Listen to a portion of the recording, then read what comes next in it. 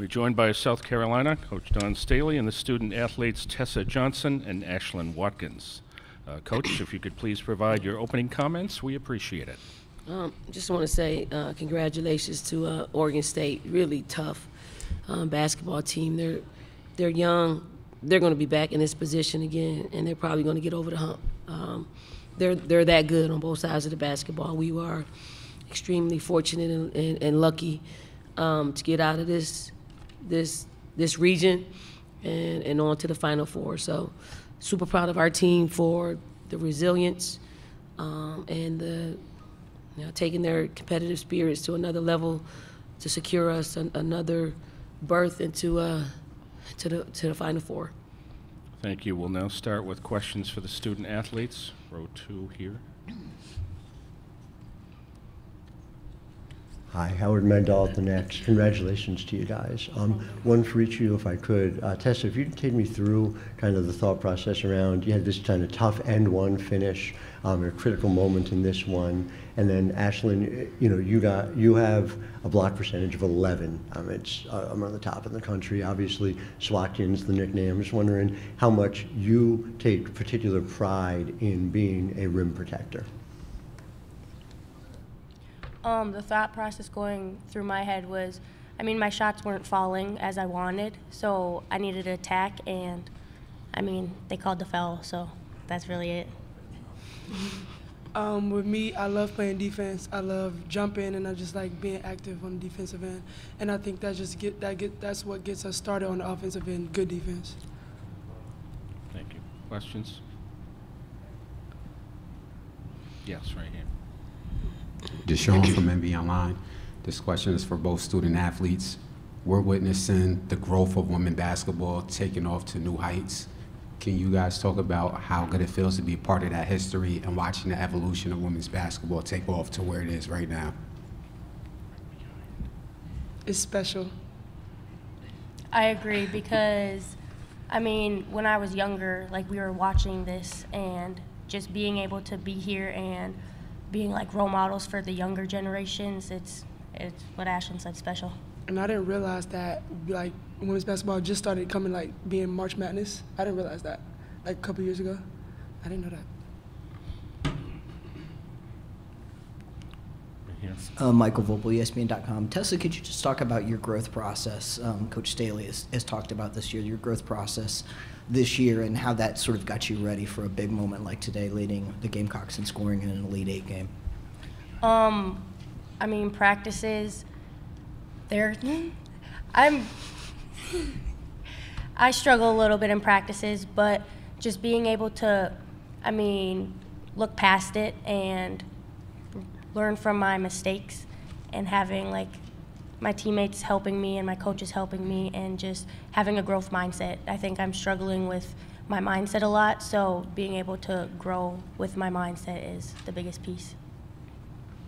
Before the question, I do have an announcement, folks, please. Due to a team practice, the court will be closing at 4:45 p.m., so all media will need to remove their belongings from the court area by 4:45 p.m. We apologize for the inconvenience. Back to our questions. Drew Wemple from the Troy Record in Saratoga, and this question is for Tessa right here. There you are. You guys, I think in that third quarter, were 2 for 15 from 3, and then you hit 1 and Raven hits 1. Can you just talk about what, seeing those shots start to fall meant for this team to be able to put together that run that essentially won you the game late? To my knowledge, I believe Raven hit it first, and me and Pau were saying she opened up the basket for us, and then I remember she passed it to me and I just let it go, and then it brought momentum to the team. Holly Rowe, ESPN. This is for Ashlyn. What did you tell Coach Staley after the Indiana game? You promised her something. What was it, and how did you live up to it today? I told her that I was going to have more energy. I was going to be there for my team, and I feel like I lived up to that today.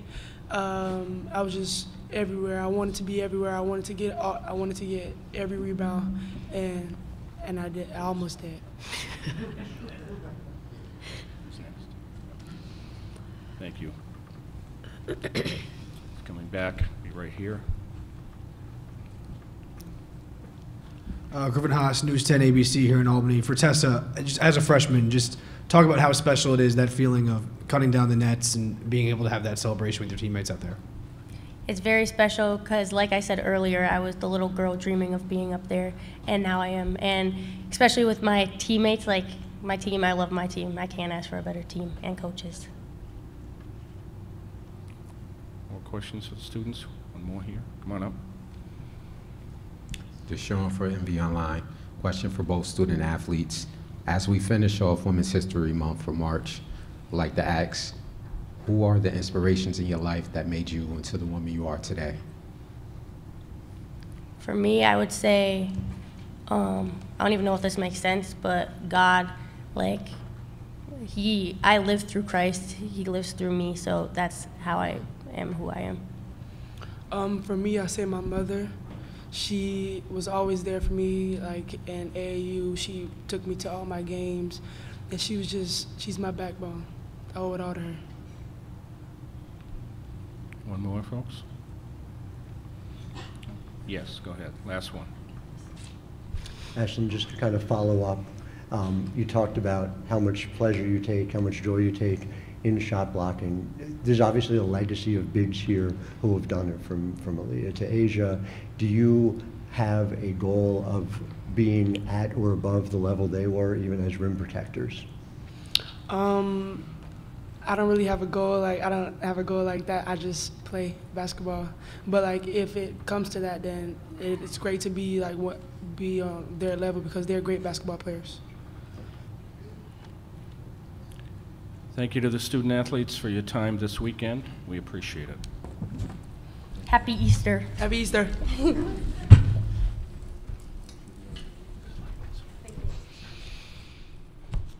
We'll now take questions for Coach Staley. Start here.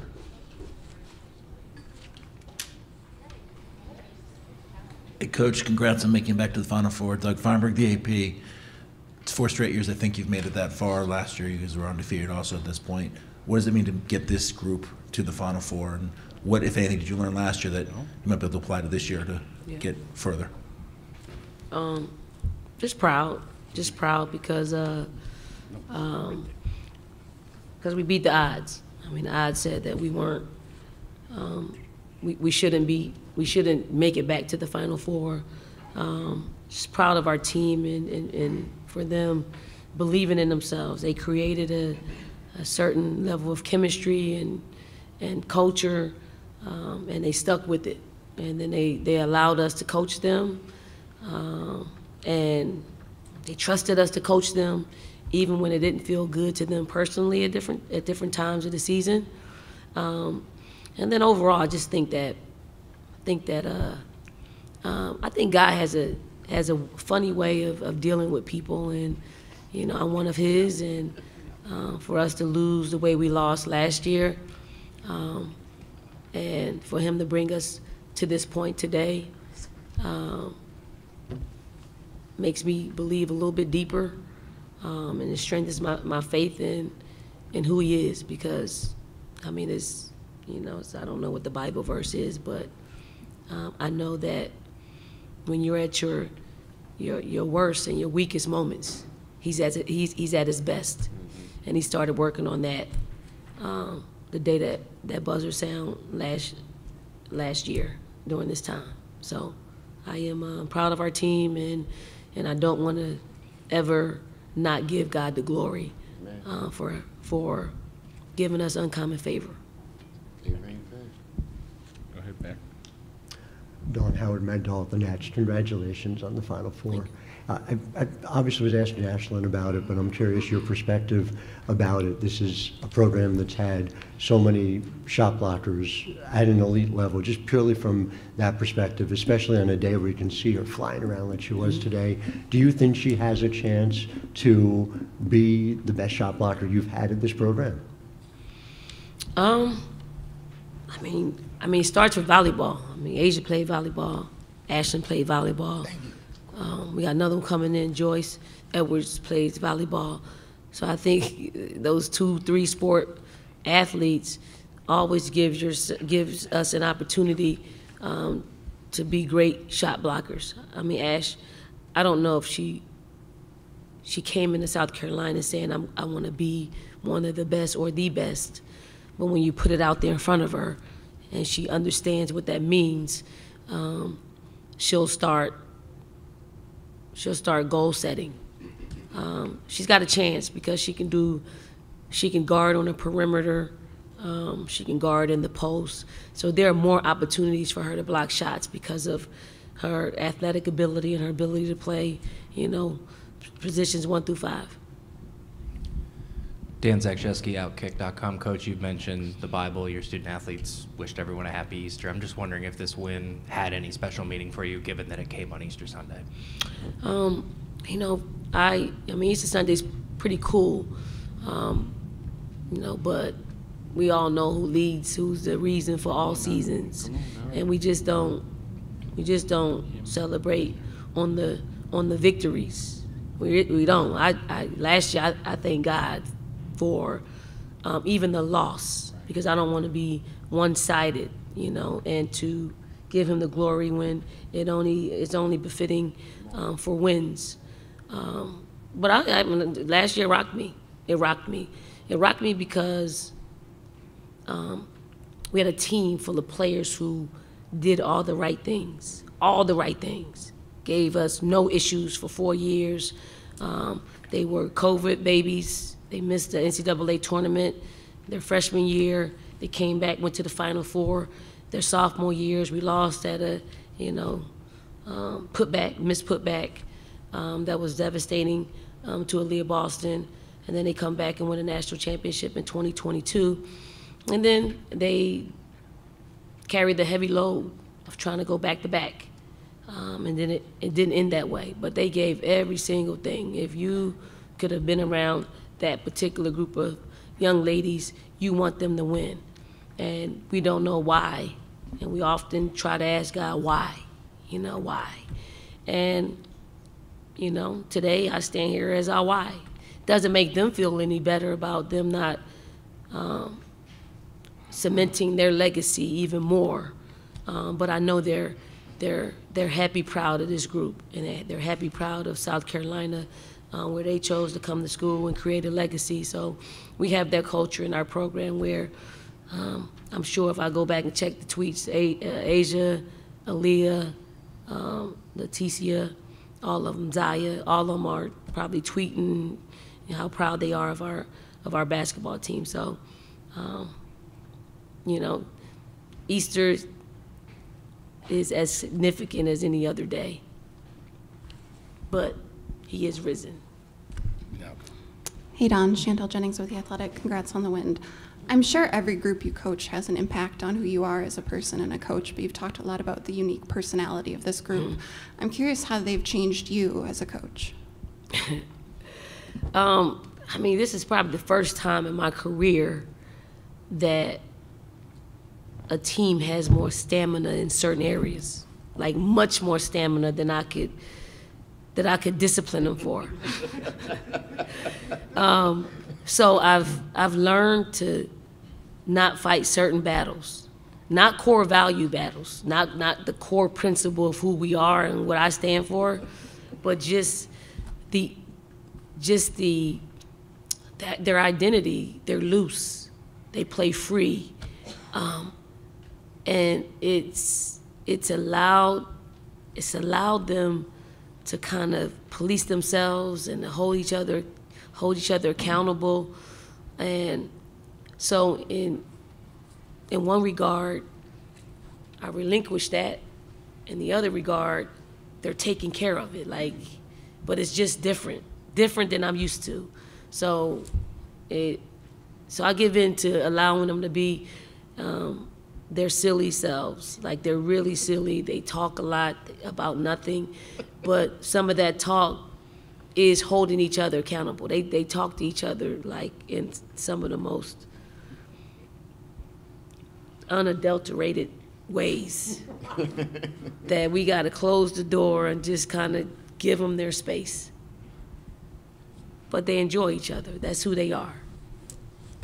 Here, and then right behind. Marvin Chambers, 4.0 Sports Media. Congratulations, Coach.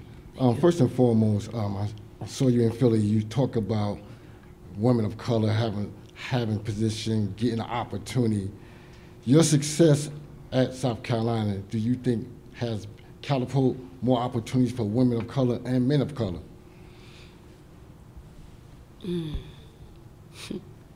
You know, every time I get a lot of requests to recommend people for jobs, and I'm over. I tell them that you may want me to call on your behalf, but the people that I've called for it, they don't get the job. I don't even think they get the interview. So I don't know if I'm the route. I mean, maybe I'm not the person that should be their mouthpiece when it comes to recommendations, but it's not going to prevent me from continuing to try to get them jobs. So I think our success at South Carolina will raise some eyebrows to give someone else of color an opportunity. So it's just, there's not a direct path through me.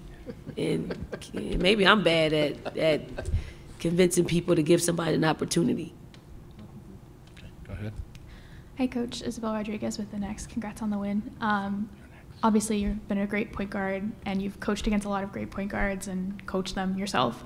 I'm just curious what you saw from Donovan Hunter today and what that matchup with her and Raven Johnson was like to coach, and what that whole environment was like. I think Donovan's going to be great. She's already great. I mean, for her to be a freshman and to get her team in a position of one step away from going to the Final Four means that her future is bright. I mean, the entire program of Oregon State's future is bright. I mean, they took us all the way to the fourth quarter in a 1 or 2 possession game, and it was catapulted by Donovan and her ability to manage their team and get people in the right places and to play off ball and to make us pay when we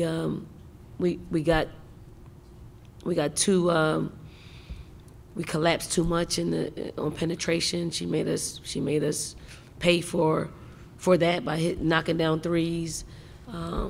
So I thought it was a good matchup between Raven and her. She put Raven. I mean, she got Raven in foul trouble, which it's really hard to do because we're used to Raven being on the floor, and when she's not on the floor, we're not as good of a basketball team just for what Raven brings to the table on both sides of the basketball. Coach Griffin Haas, News 10, ABC here in Albany. You've led your fair share of teams to the Final Four, cut down your fair share of nets. Does that feeling change year to year, team to team, or does it largely stay the same? No, each time we get an opportunity to cut down some nets to go to the Final Four, it's really special because you don't know when it's going to be the last time that you'll do it, and more times than not, there are players on the team that didn't experience it. We had 6 players on this team that didn't experience cutting down the net. I think we called them all out in the locker room just a while ago. Powell's one of them. Powell, I'm happy Powell gets the chance to get to the Final Four and display her talent on that level. Tessa, Ashlyn was Tessa, Malaysia, Sakima. Is that it? Adele, yeah. So it's like 4 or 5 of them. And I want their experience to be as special as the very first time that we've been able to cut down the nets to go to our first Final Four. Hey, Coach. Vince Gasparini with thebigspur.com. I was just wondering if you could speak on your relationship with Camilla and her progression over the past few years. Obviously, she won Regional Most Outstanding Player, and now she's one of the best players in college basketball. So could you just speak on your relationship with her a little bit? Yeah, she got that today. I don't know where I was. Yeah, she got that today. Outstanding in the region. Okay. Who else was on the team? Anybody else? Oh, okay, good. Camilla's maturation process has been just on an upward trajectory. I mean, she had to play behind, you know, a National Player of the Year, National Defensive Player of the Year for 2 out of the past 3 years. And sometimes that can put you in a position of playing a backseat. And she did it quite nicely because she doesn't ruffle anybody's feathers. We got to actually make her be who we need her to be and who she needs to be for us and for the next level. I think at times she's fought that, and there's other times where she's embraced it. And that's just the journey, the process of being great and being dominant. If it was all just, you know, smooth and easy, anybody could do it. So we're able to push her buttons in ways in which produces growth.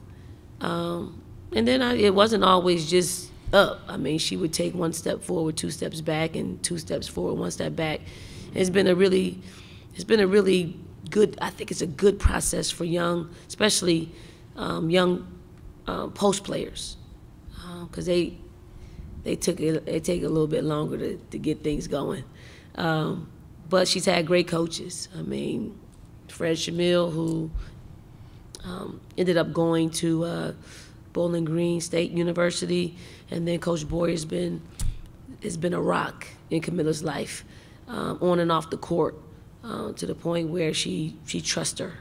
So when you can have, and it could be, if it's not me, it's going to be somebody on our staff that really gets in the, you know, the crevices of who they are, and Coach Boyer's been able to do that for us, to allow that growth to continue to happen. Here, and then final one with Nancy. Billy Witz with the New York Times. You're back here in the Final Four.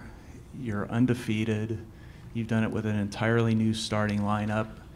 And I'm struck by how so much of the attention is on the game here tomorrow night. And it feels maybe from the outside like you've done this very quietly and a little bit under the radar. If that's the way you kind of feel about this, I'm just curious why you think that is. I don't know, but I like it. I really do. Like, go ahead, take the spotlight, put it somewhere else. You know, let this team continue to thrive in the space that they're given, and hopefully at the end of the day, next week this time, I'm hoping that we give a lot of people a lot to talk about. But it's like that, you know. I mean, I'm looking forward to tomorrow night's game. Now that we've won, I'm gonna sit back and I'm gonna enjoy it like everybody else. Like probably millions and millions of people are gonna tune into that game. I'm gonna be one of them. I don't have a Nielsen ratings in my house, but you can count me in to watch the game tomorrow night. Last one. Don, Nancy Armour, USA Today Sports. Your team has had a knack for going on runs anytime an opponent has gotten close and kind of maybe gets hope. What allows you guys to do that? And if you're an opponent, how disheartening must that be to just see you guys just going downhill like that? Well, they had to do something to close the gap, and then you respond. I mean, for this particular year, we've responded, and it produced wins. It's not always like that, but with this particular team, I mean, as young and inexperienced we are in certain positions, and when I say that, it's everybody's. You know, Camilla started a few games for us last year. Raven started maybe 1 or 2 games for us last year, and everybody else is a starter. So they're just trying to figure it out, and they want to play for each other. They want to not disappoint each other. They hold each other accountable. I mean, Ashlyn sits up here very mild-mannered and soft-spoken, but she's not when it's time for us to lock up and defend. And you know, when they went on their run in the second quarter, when they were getting those threes off and making them, I mean, she was saying things that I didn't have to say and utilize time in the timeout. I mean, it is that. It is it is them being able to lock in and execute what we need them to execute, and when it's not executed perfectly, they figure out a way on their own to make some plays. Because a lot of times, when you're making those runs, it isn't a coach saying this. It is players making plays. It's them giving an extra effort. I mean, you saw Ashlyn out there. You know, she was everywhere. She was everywhere today out there on the floor, because she wanted to win, and her teammates followed her. Coach, congratulations. Thank you for your time this week, and best of luck next week. Thank you. I just want to say, I thought this region did an excellent job at hosting, you know, all the teams, the hotels, the gym was very accommodating to us. I mean, I can only speak on us. So I really appreciate it, and I hope that if you make a bid for it again, you got my vote. But again, people don't listen to me. We do. Thank you so much. Thank you. Again, reminder, media, that due to the team practice on the court at 4:45 in about 10 minutes less,